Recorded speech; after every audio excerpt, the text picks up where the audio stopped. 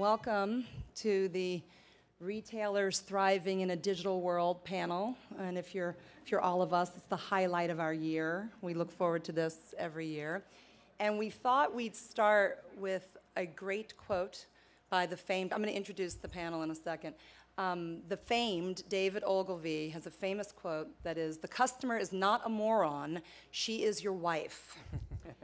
The point of which is that you'll often hear us refer to our customers as she, and we're not just being the feminists that some of us are, we're actually referring to who has most of the purchasing power globally. So we thought we'd make that point immediately because great longtime retailers, like a lot of us, have internalized that information. Thank you for being here. I'm Dottie Mattison, Senior Managing Director at Guggenheim Partners. I'm the Brand and Consumer Operator in Residence, and we would love to introduce our panel to you. We have Silas. I thought you were on the phone, Silas. You're here. I just turned it off. This is Silas Chou, who's the president and CEO of Novel Holdings Corp. Group. This is John Danhakl, managing partner at Leonard Green Partners. We have Mindy Grossman, who's the CEO of HSNi. Jim Fielding, the CEO of Claire's Stores, Inc., and David Simon, the chairman and CEO of Simon Property Group. So we have all of the arguments represented here. We have every angle of how to survive and thrive in a digital world here, we think. So let's start. Let's set the stage. Let's set the table. Can you pull up slide 2 for a moment? This is why we're here. Here is the percent change of e-commerce sales versus non-e-commerce sales. And like any great business people, we're always chasing growth. Hey, David. The number was 15.6 of growth in Q4 2012 versus just 4% in all retail sales. So obviously, we want to chase growth. But we're asking ourselves, how do we survive when we're trained in a physical analog world? So we thought we'd start. Mindy, I'd love for you to start with your point of view about omni-channel shopping and how important it is to approach things from a holistic way. So the first thing I'm going to debunk is we don't even use the word channel anymore. I actually think it's antiquated because by nature, a channel is siloed behavior. So what we're talking about is this new era of boundaryless retail, which is really about creating networks. And I think that's really important, especially in a digital world. And the key to note is that consumers are really forcing this drive to innovation, and it's being driven by 3 things: technology, social networks, and mobility. And especially in the case of her, mobility becomes more and more important. And I think too many people think digital, and they automatically think of Amazon and its price and its value, and certainly that's important. But I think in order for people to thrive in this new environment, they really have to focus more on experience. And the way we look at it, there are 4 critical elements of experience. And the first is insights. And the power of data today, I think everybody's hearing about that. But the real key to it is not just data.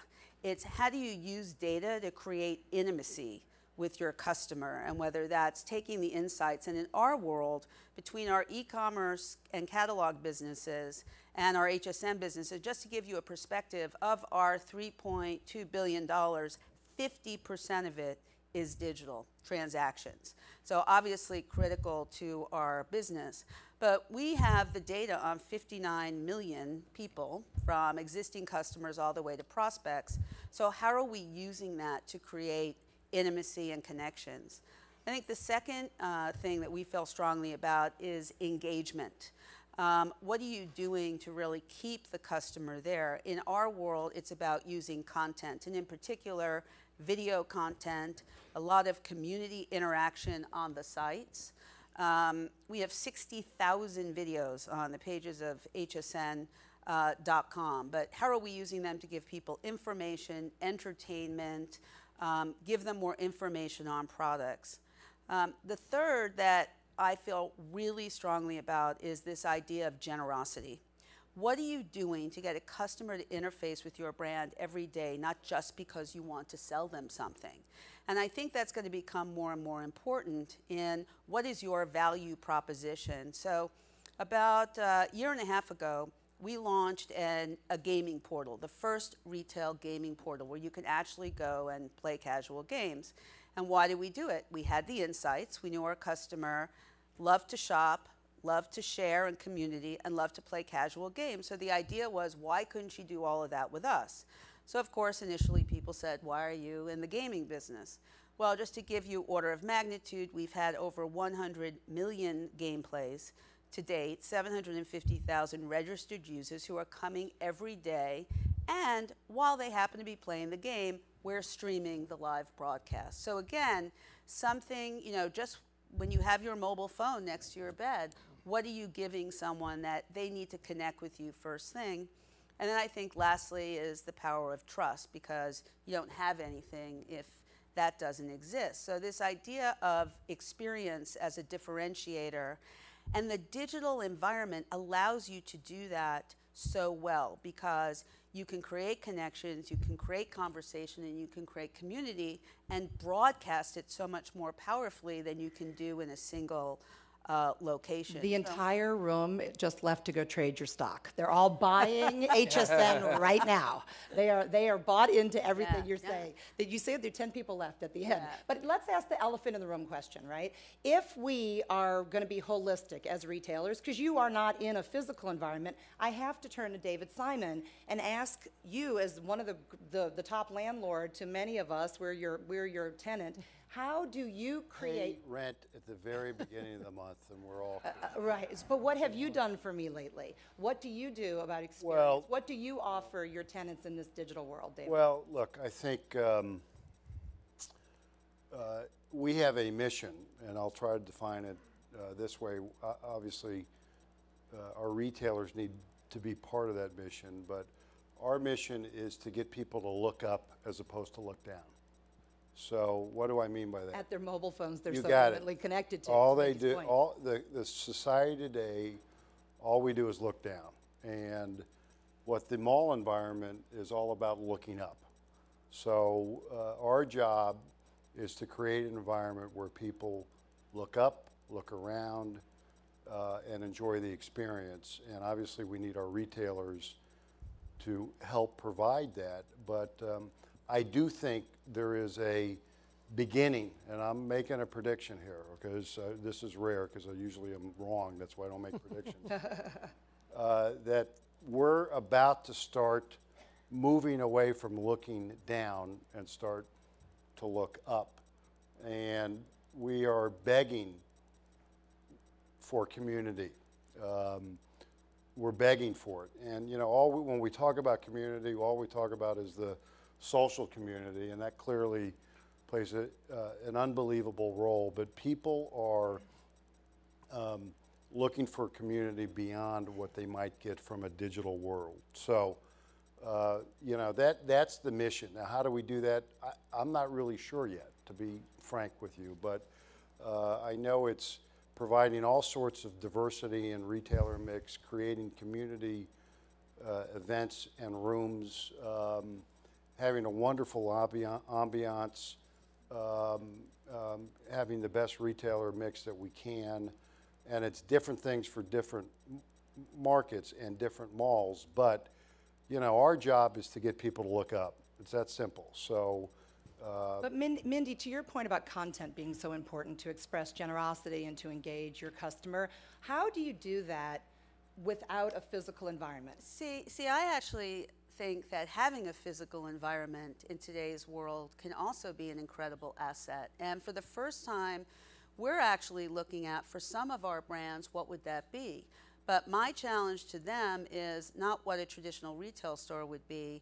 What is an experiential destination? Right. So if it's front gate, how do I create a spa environment where people are really coming to a spa, or an outdoor environment where I'm actually going to have cafes, or whatever that is? To your point, David, where can you bring communities together?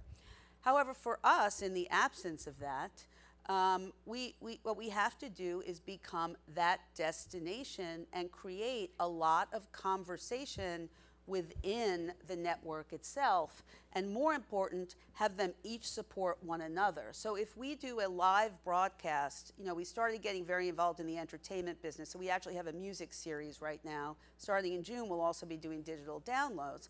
So how do I have a 1-hour pre-show on Facebook that people come into, do the live broadcast in 96 million homes, and then have a one-on-one conversation with an artist in our lounge?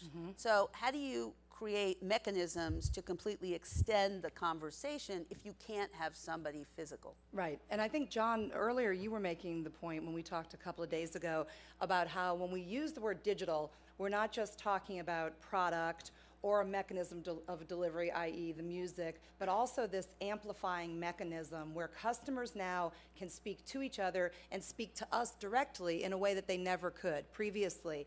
And I'd love to hear how you guys are thinking about it, especially in your very engaged communities, in the pet stores, in bridal, in places where you have a really valuable customer proposition, a customer lifetime proposition, where if you get data early and you connect early with those customers, the enterprise value is off the charts.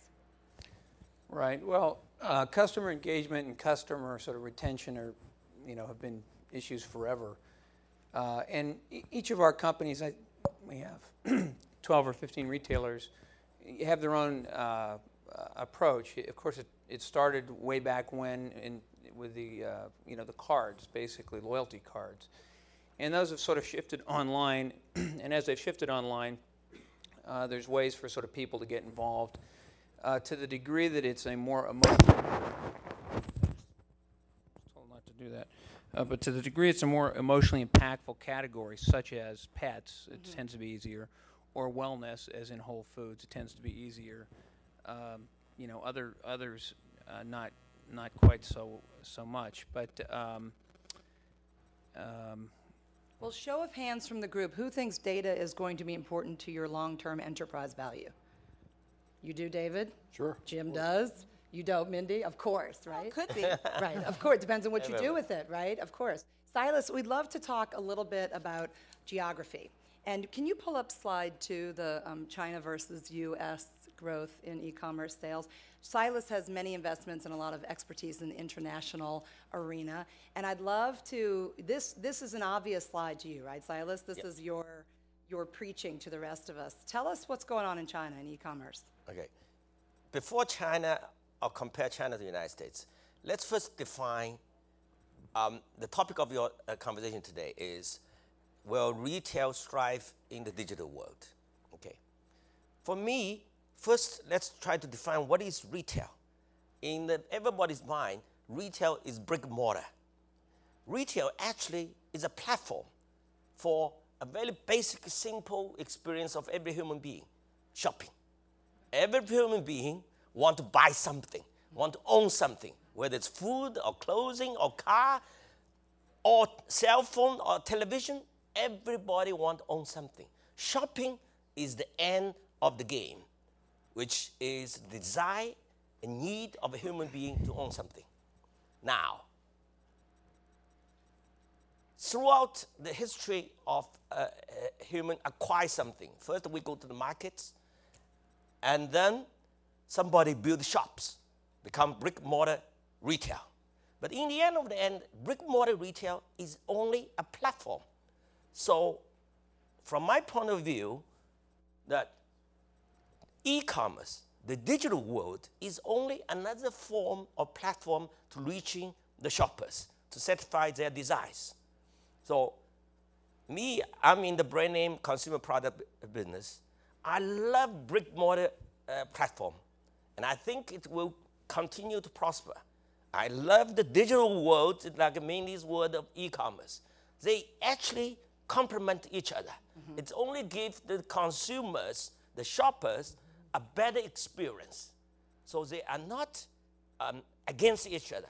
For me, in order to reach the consumers, to make them wholesome experience of satisfying their desire of ownership of something, both will complement each other. And with Mindy's now throwing into entertainment, even better. So in a way, that's what's happening now in China. Because China did not have the sophistication of last 100-some years of retail, brick-and-mortar retail infrastructure. China jumped from a marketplace, which is farmers, to the modern world, the digital place. Will you pull up That's why in slide 14 to illustrate this point? Slide 14 shows the growth of the middle class in China and India. To your point, Silas. So in China, what happened is we didn't have line phones, so jumped immediately to cell phones. Same, we didn't have shopping malls, we didn't have department stores enough. So directly jump onto e-commerce. Today, China e-commerce is one company. Alibaba is bigger than all the e-commerce in the United States combined together. Whether you put eBay, Amazon, everything together is smaller than one company in China. And there are many companies like that in China.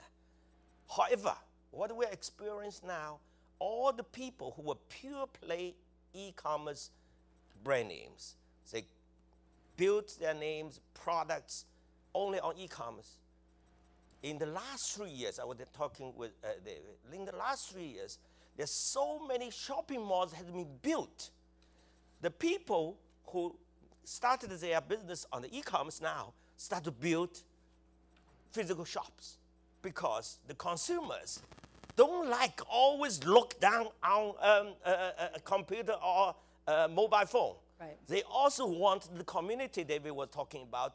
They want to meet with people, share with people, and they will compare, experience the whole satisfaction of their desire of ownership. So in China, yes, e-commerce very fast, but now emerging with physical retail. And I think in the United States, the same thing is happening. All the great retailers now embracing e-commerce, digital world, people like Macy's, Neiman Marcus, and ourselves, we are putting a lot of effort and investment. I think traditional retailers have to embrace the digital world because it's complement each other. We're in wholehearted agreement. I appreciate your point about many of this rising Chinese middle class being digital natives, unlike us who are digital immigrants who've done business in an analog world, shopped in an analog world, and in a digital world. And I was talking with Jim Fielding, the CEO of Claire's earlier, and I don't know if you're that familiar with Claire's and icing, but Jim services Generation Z. How old's your target customer? The target customer of Claire's is 11 to 14. Icing, 18 to 30. So for me, it's kind of Mindy's point. Being digital, being physical, I don't have a choice because my consumers were born with a PDA in their hand. And if you go to any mall, any restaurant, any social place, you'll see 2-year-old, 3-year-olds on iPads on their mom and dad's phone. It's like a form of education and entertainment. So, but for us, we're equally investing in improving our store environments and our online environments because, as Silas' point is, they're completely, you can't choose one or the other. Everything has to be the best. And with the Gen Z customer, young girls, because we are the store in the mall that loves to have the gangs of young girls come in. That is our entire in-store experience. She's creating that digitally now, and we see it in our stores, and we see it on Instagram and Vine and Etsy and all of these new websites. She takes a picture of herself with the earrings or with the scarf or with the hat and sends it out to her community to ask if she should buy it before she buys it. And it's just her way of shopping now. She used to shop with 5 girlfriends in the mall. Now it's herself and 500 people on her Facebook or on her Instagram. And for us, Instagram is by far the most important platform for us to be a part of. We have over 90,000 tagged photos on Instagram without us really having a big digital strategy, where they just tag Claire's, YouTube, Claire's haul videos. We're in the 3-4 millions, where girls come into the store around the world, because we do business in 43 countries. They go into stores around the world and basically video their entire experience and then come out and show what they bought and why and post it. And so we have this huge community, and I think David said it too, that is totally connected around the world, and they do not know silos. They do not know distribution channels. They don't know any of that. They just know Claire's, and they want to interact with us or icing wherever they want to interact and whenever they want to interact 24/7. And if you're not enabling that and being part of the conversation, I think what Mindy said is huge. You've got to be part of the conversation, because if you don't, they're going to go to one of your competitors. And you know, I spent a lot of time at Disney before this job, and what I liken it to, because I'm always on these panels about are retailers going to thrive, because yes, brick and mortar retailers can thrive in this environment. I liken it to all the doom and gloom stories of how home theaters and DVDs were going to kill the movie theater business. They were absolutely going to kill the movie theater. No one was going to go to movie theaters. By the way, global box office the last 5 years has broken records around the world. Why? People love community. They want to watch the movie in the theater. They think the quality is better. And I think that goes back to quality and experience and differentiation, which is the same thing we have to do in retail.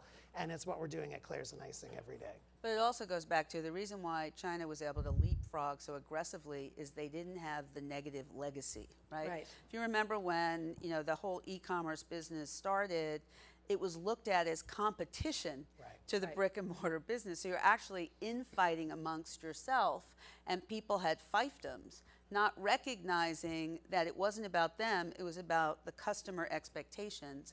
And the expectation today is she wants to interface completely on her terms, and she doesn't really care about your divisions or your people or who's getting paid what.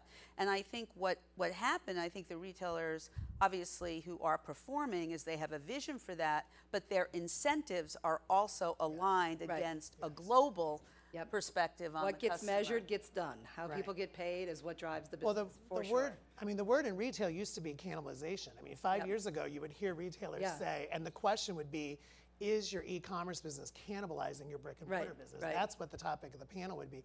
That word, if you're in the right frame of mind as a retailer, is gone now. Because honestly, I don't care where she shops with us. I don't care if she shops in a store or online or through Facebook or Twitter or social commerce, any of those places, as long as she's happy with her experience and the product she gets. And you recognize her across all those Completely. platforms. She wants Otherwise, to know she's her. going to think it's a disconnect. Absolutely. So, John, we were talking about the effect of sales tax on this migration, and while we were asleep, you know, in the past decade, Amazon drove convenience and price and is the price leader across the planet, really in the United States, and mostly is the price leader. And there are other people who consider themselves the price leaders who've had to really be on their game in a different way because of price transparency on the internet and mobile.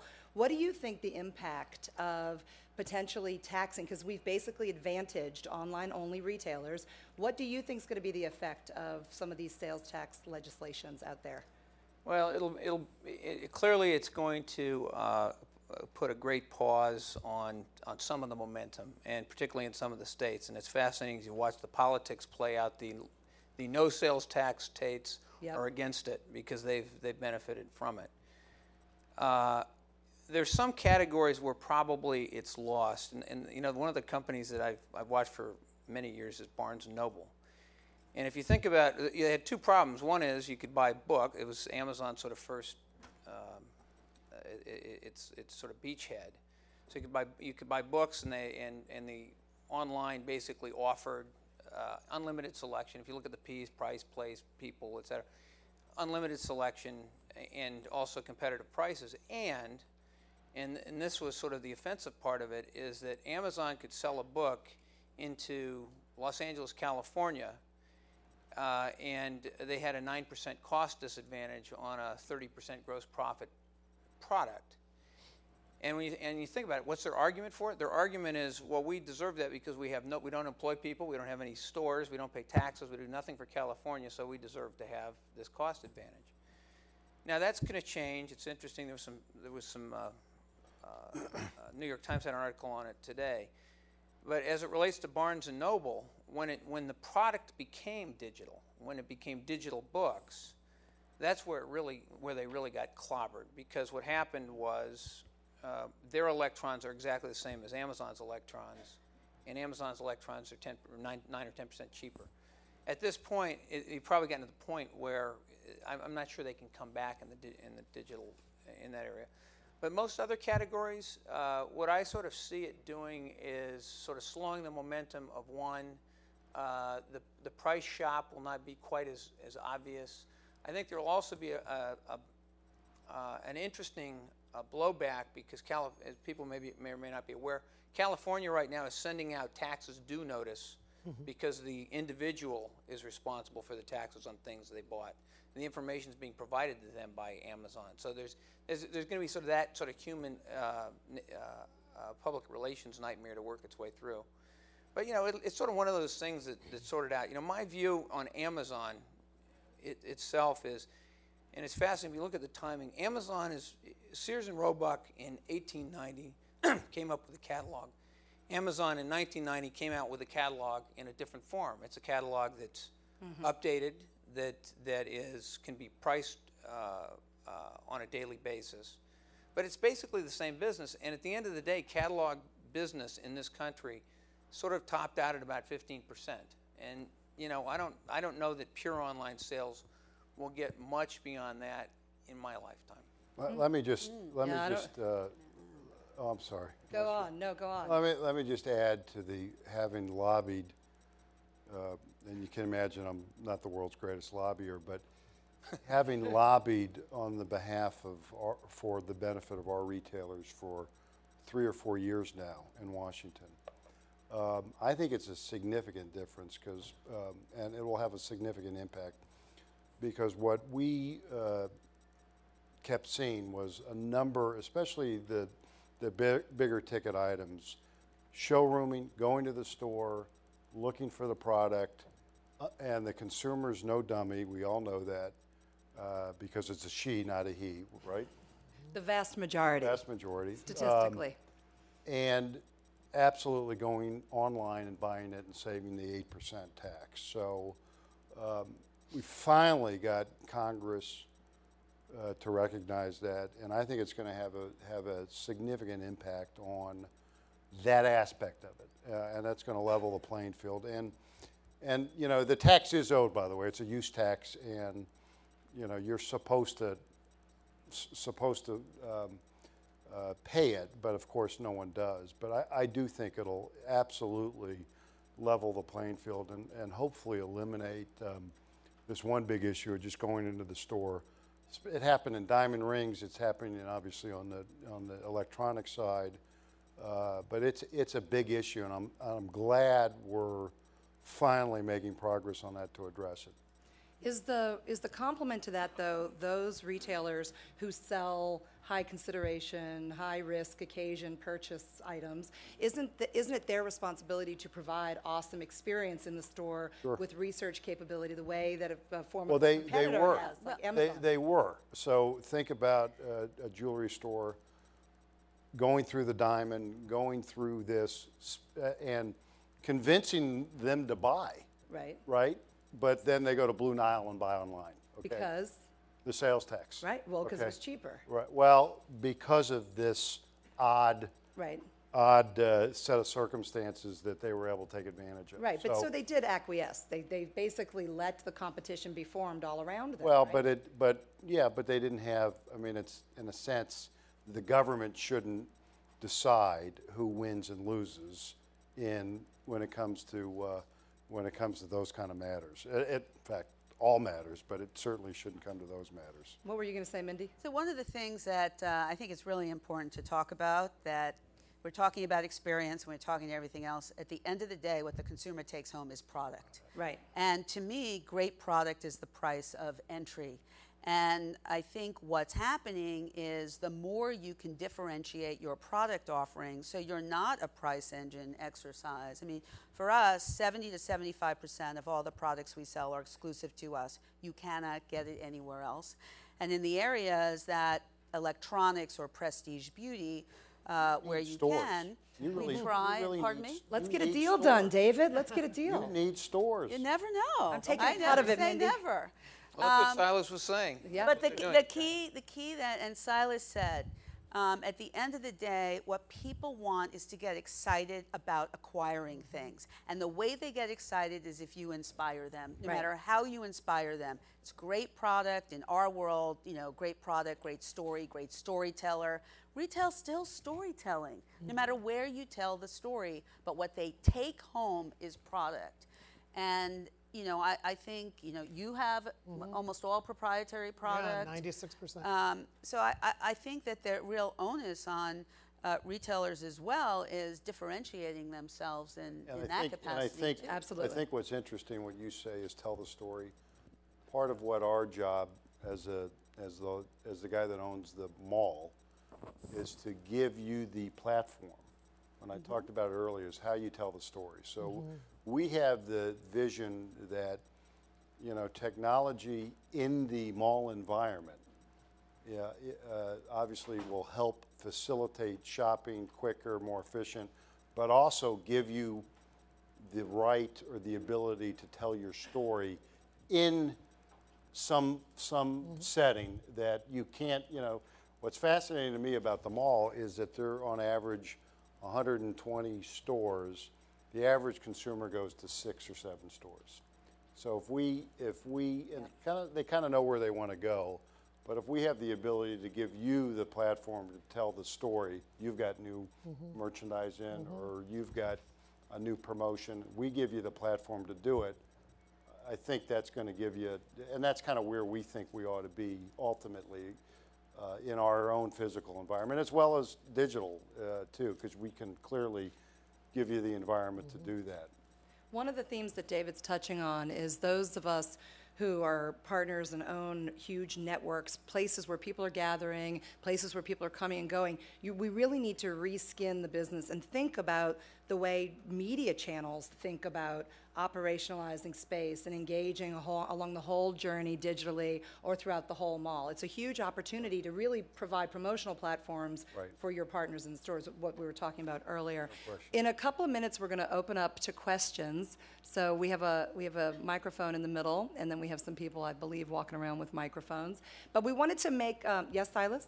Yeah, just to make the story complete, I just want to tell a story everybody knows, but not many people really realize.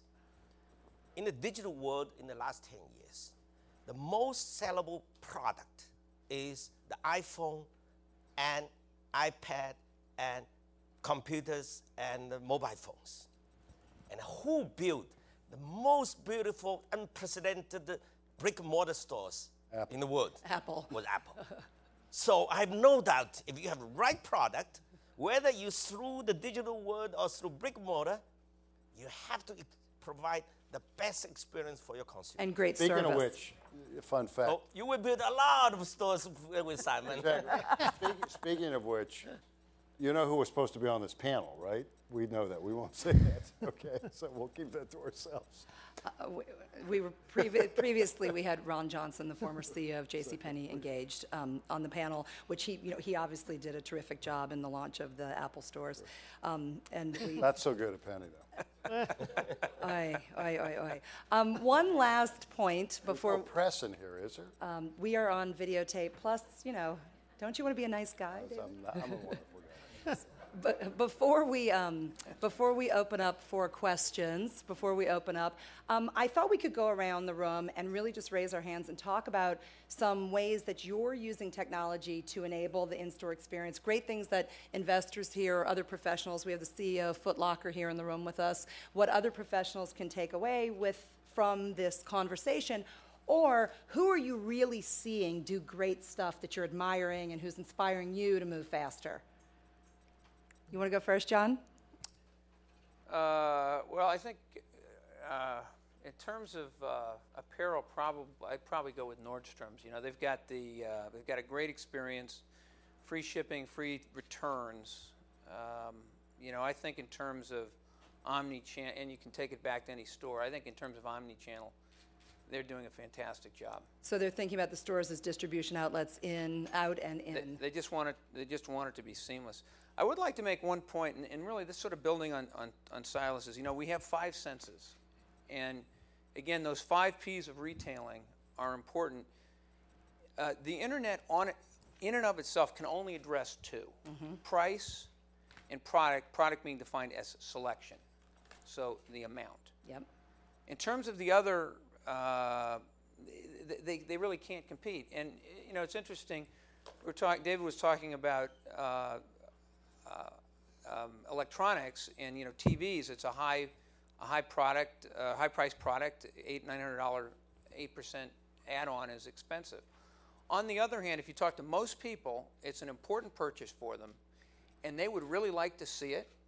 They'd like to look between them, even though it's become something of a commodity product. So again, once that sales tax thing is gone, and Best Buy, of course, has now said we're going to price match. So you've addressed price. At that point, I believe the other senses take over, and you're going to want to feel it, you're going to hear it, you're going to want to touch it. And by the way, you're going to want to tell you how many TVs I sell. And you're going to want to take it home. And you know, just to go through, And by the way, they're losing their TV sales not to you guys, they're losing it to Walmart. Yeah.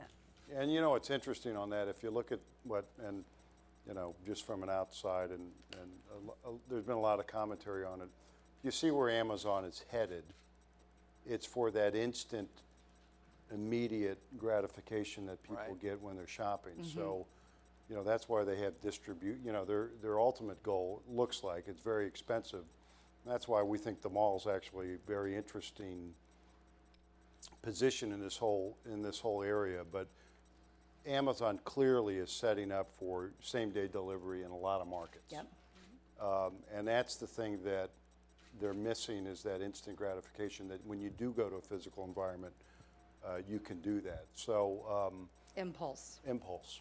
And convenience. If I look at a retailer who I think is doing it really well globally is Burberry. Yeah. I agree. Not only have they re-energized, I just was in their London store last year that is very technology oriented, but to create an experience. If you look at just what they did with the art of the trench and sharing, I mean, they were able to increase their business in that category by 50% by creating conversation and experience. So I think they're doing a great job. And to that point, you know, one of the things that we've seen be very successful, you know, just like they had customized your own trench, for example, we launched something called Dress Shop, where the customer could go in. We expanded our assortment significantly, and she could actually take a style quiz and shop by body type. So after that, we were able to serve her up curated and personalized content that was specifically for her.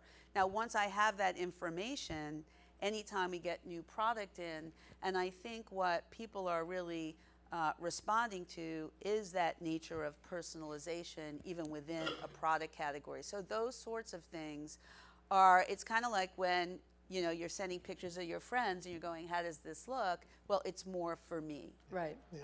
Right. The ability, technology as the enabler to customize. Anyone else?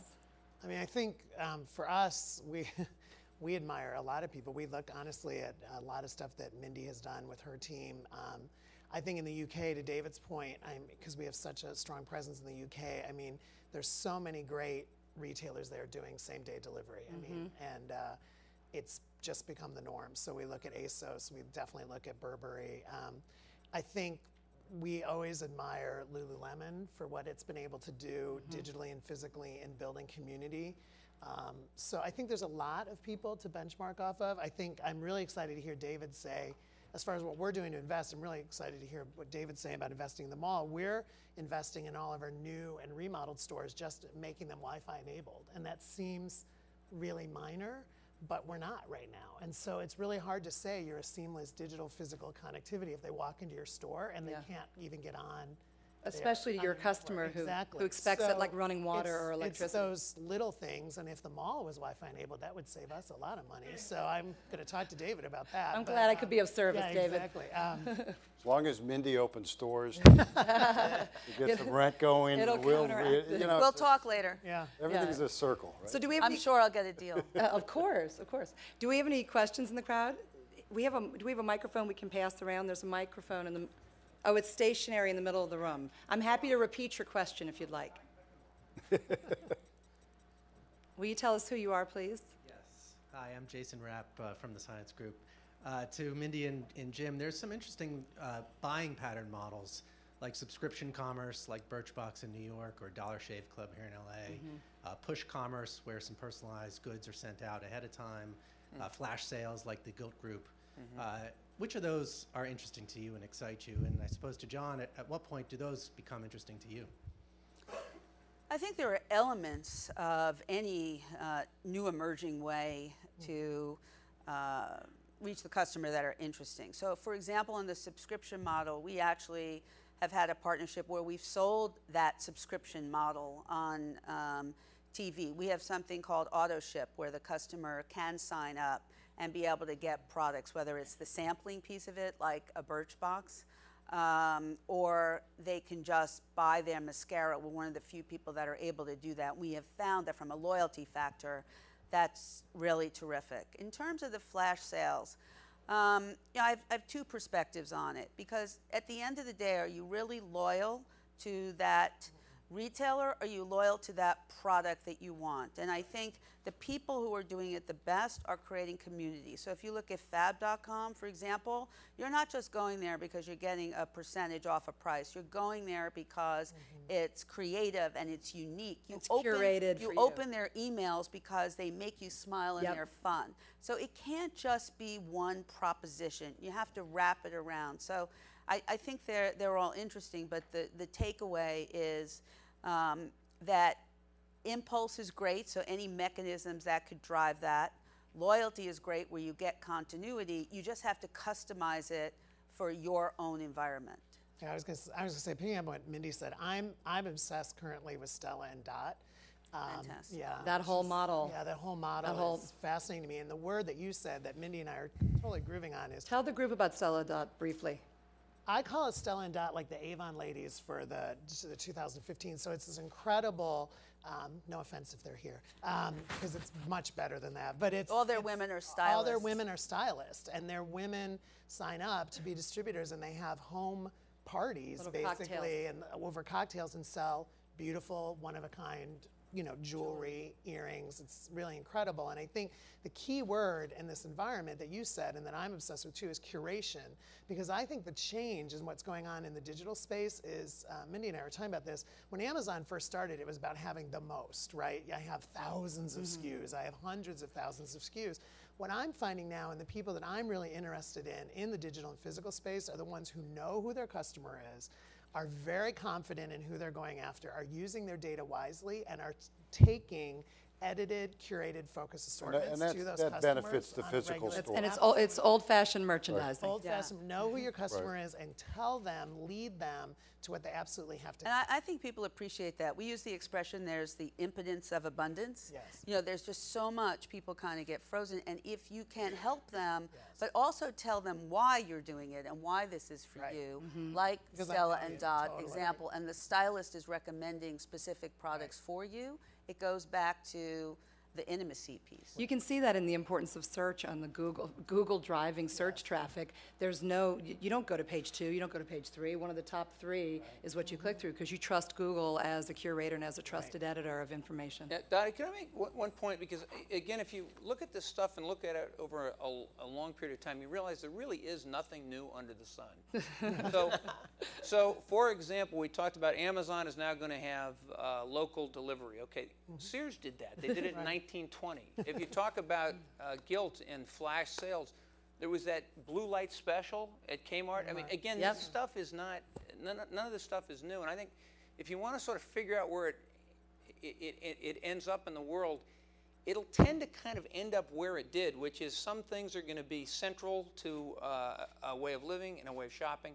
Other things will just kind of be kind of nice little things. To me, and that's flash sales, nice little thing. This is not going to revolutionize. Yeah, it's Silas's point. We get to know your customer, and your customer wants to acquire things, wants to experience things, and then how we deliver it is really up to us.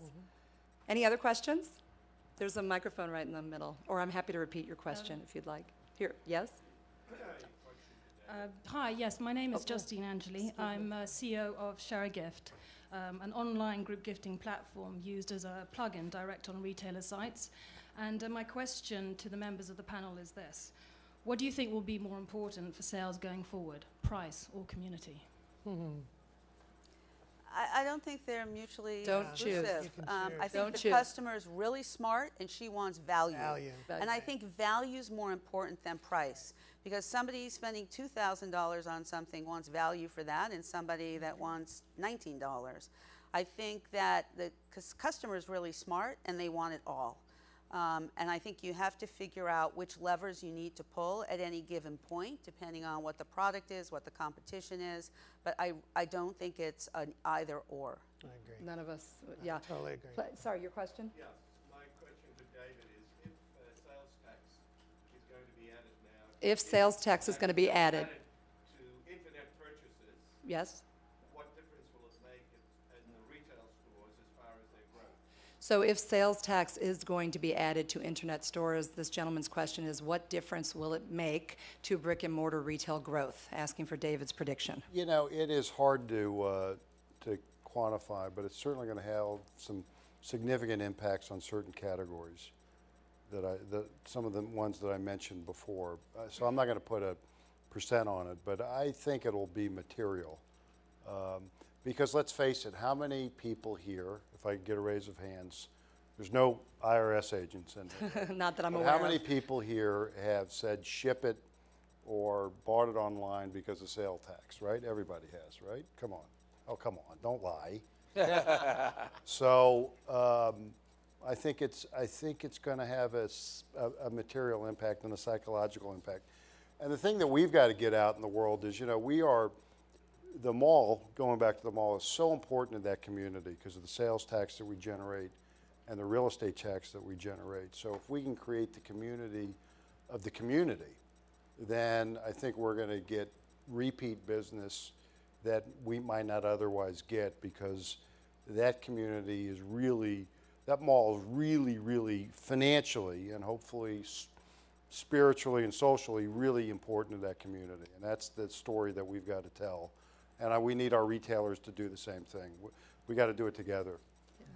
We have a, It's going to be important to employment as well, isn't it? Sure. Should be It important. all Growth, kinda- grow, it it's a all- virtuous it all- cycle. It does, no doubt about it. We have a question in the back. Yeah, hi. My name is Adam Kalish. I'm with Lux Capital. Thank you all for having me and asking a question.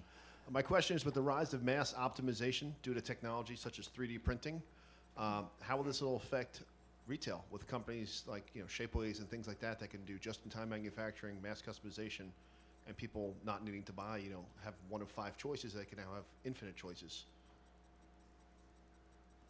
It should help us get to know customers better. It's just another way to bring content and design to a customer. If they end up producing it in their home, that's a piece of the value chain that the customer shares with us. But I would think that it's another great piece of technology that great merchants will determine how to employ. Yeah, again, it's sort of like engraving, right? You go into stores, they have a comment, and you have to get them engraved and customized. Again, I think that's probably going to be a fringy stuff for many, many, many years. That's one other, again, to David's point, you just think about how the proposition for selling a TV just changed. Okay, in California, if you were buying a TV and you bought it from Amazon, you got it for 5% less. Today, if you buy it on Amazon and you pay shipping, it's 5% more. It's price which was there is gone as an issue. And once again, the sales have not been lost to Amazon, they've been lost to Walmart. By the way, I'm trying to, John said it right.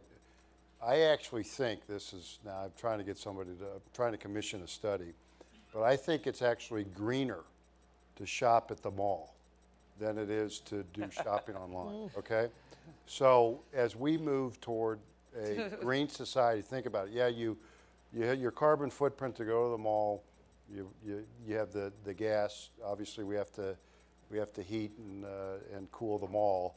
But think about all of the servers and the UPS and the trucks and everything else. So if there's any really smart person out there that wants to do that study for me, I'm ready to do it, because I actually think. And you really think the customer's going to make a decision on where they buy because it's greener? I don't think so. I think it's part of helping and defining the community. So the answer is, It yeah. might be a maybe cost over of time. entry one day. Everyone's going to I'm with Mindy on that one. I think at the end of the day, they're going to want the product they want when they want it. I'll give you an example.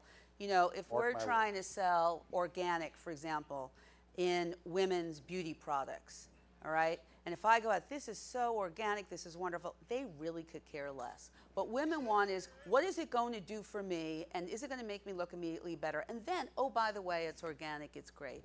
I mean, I'm not saying it's not going to be important, and I think we all have a responsibility from sustainability and stewardship any kind of standpoint. stewardship. Yep. But I don't think that's going to be the ultimate decision-making process on the customer. And I do think a different demographic. I think that there are our kids do see the environment in a different way. No, and I'm not disputing that. Imagine, I'm just saying though, it's not going to imagine make the the mall is greener than buying online, and I bet you when you add up all of the numbers, we're probably pretty close. Does that include the electricity to keep it open? Well, or the shipping all the stuff to be warehoused in that mall. I just want to know how the organic the Botox cloud. You don't think the cloud? Yeah. We have a, electricity. Hey, if you find it, let me know. we have a question here right up front.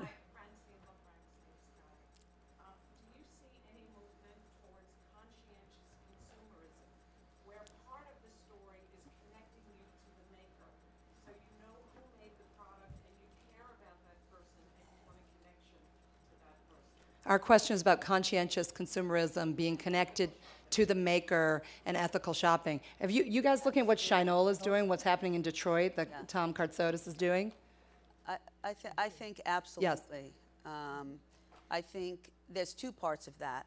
I think customers want to do business with companies that they feel have a sense of responsibility philanthropically to the communities and to society. The second is where they can also have a story behind the product. Now, they have to love the product first, but we have a business with a company called Bahalia, for example. And all of the products are made by women around the world, and they're taught jewelry making, et cetera. It's become one of our bigger jewelry brands. It's a beautiful product, but they love the story behind it. And women are really proud when somebody notices what they're wearing and they can tell the story. And I think storytelling in our world, whether it be in a brick-and-mortar store or for me on television or catalog, the more meaning that story has, I absolutely think it makes it. I'll just give you our take as a landlord is that giving the ability of local merchants in our, in our theory of trying to create community in the mall environment, giving a platform for local, the local jewelry maker, the local whatever, kind of the ability to sell their goods and knowing that it's a local product, I think is a huge push for us to move on. So I think it's really important. But the broad category is curation. Right. So it's fundamentally a retailer or a site that organizes itself so that it addresses that consumer's values. So Whole Foods, for example, does a great job of basically addressing people's desire to have healthy eating. And as it relates to the issues socially conscious, they do it, Trader Joe's does it, other folks do the same thing. It's curation. It's sort of basic retailing. Ken, did you have a question? Yeah, I'm Ken Hicks. I sell sneakers. I think the panel's done a great job challenging some difficult issues, and I appreciate you all being up there and not me. The challenge that I think we face, and Jim hit on it, and we need the help from our landlords, is how do we create an environment that is enticing for that young kid so that they get in the habit of coming into the mall and not being chased from the mall, and that they can use their wireless because the mall is Wi-Fi enabled, and they can have things at the mall that are entertaining for them. Because if they get out of the habit when they're the age that, we would really like to have them, although I really like to have them when they're young, just as Jim does, they won't come. They'll be used to sitting in front of their computer or TV buying things. Right. And so we've got to figure out what are things that we can do to make the mall more enticing to the younger kids. Well, no question about it. But we've also have to have a safe environment. So you always balance the safe environment with, you know, what's going on with the teenage, and each situation is a little bit different. But, you know, we have a responsibility to drive traffic. The mall originally was the traffic, the department stores used to be, they got the best economic deals, just to take a step back.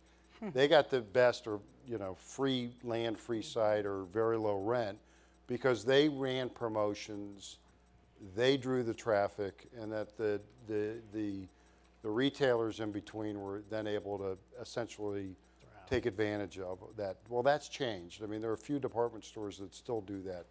So that responsibility and role now is on us, and we take it very seriously. We do.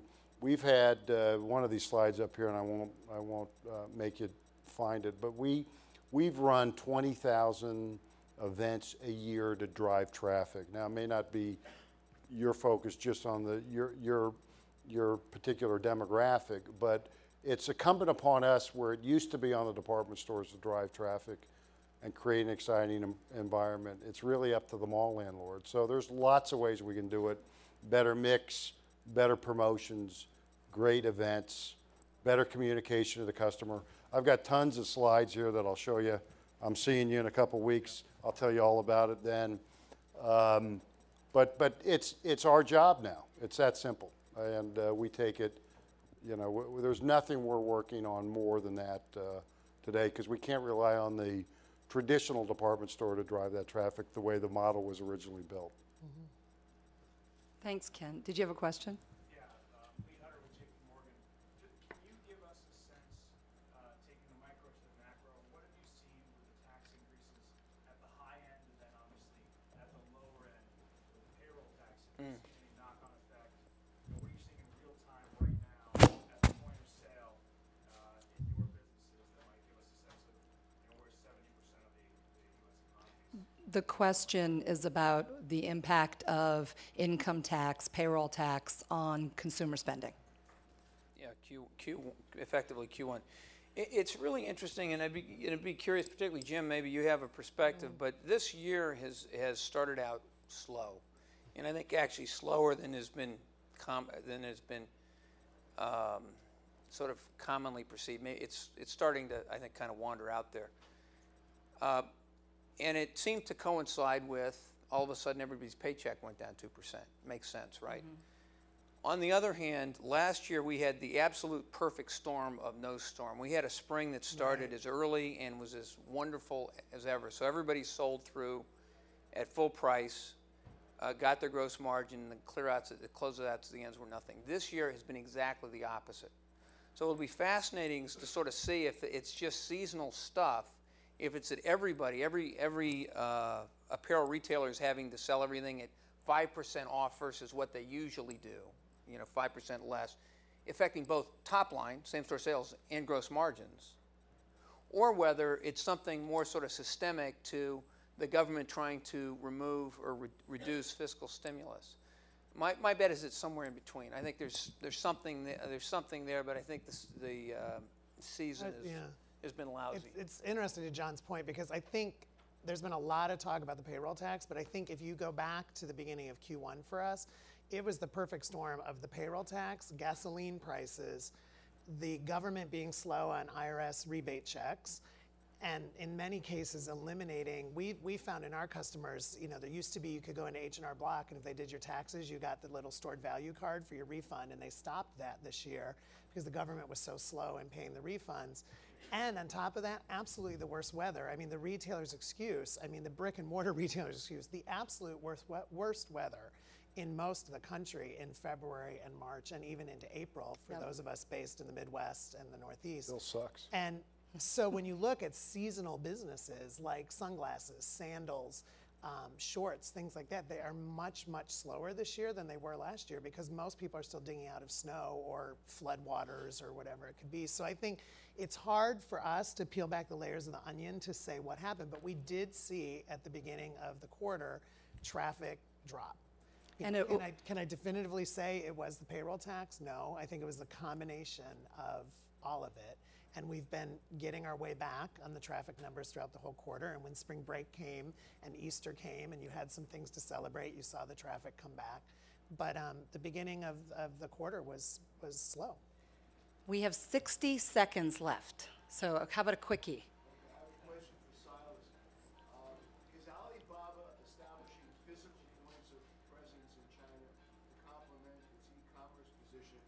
And do you think any American merchants can learn anything from the Chinese experience? So the question is Alibaba going physical, and is there anything for us to learn from Alibaba in the U.S.? 40 seconds, Silas.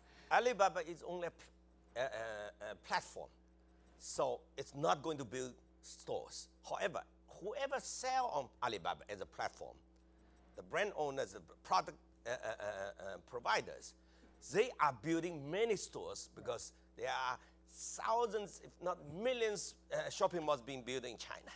So whoever's selling on Alibaba now starting to sell in the physical stores. Yeah. Great job, Silas. 32 seconds. Well done. Thank you all for being here with us. Enjoy the rest of the conference.